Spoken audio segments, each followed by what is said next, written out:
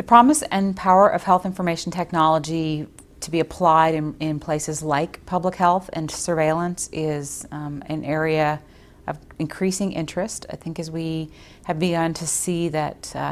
healthcare information digitized, standardized, collected at the point of care can inform not just the healthcare for that individual or the population that the healthcare system has, but the entire public's health.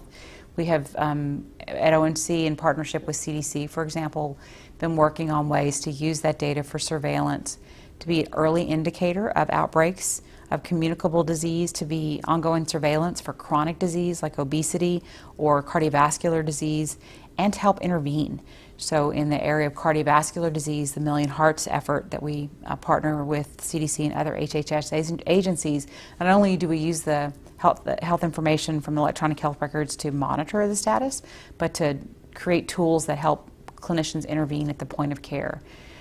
So I think the potential in the future will be even greater once we have a broader library of the data we collect and a more rapid cycle of informing public health of the changes that we're seeing in rates or incidents of disease, whether communicable or otherwise. There's some examples in emergency preparedness or in biosensing where we already work well together, but it's a pretty early part of that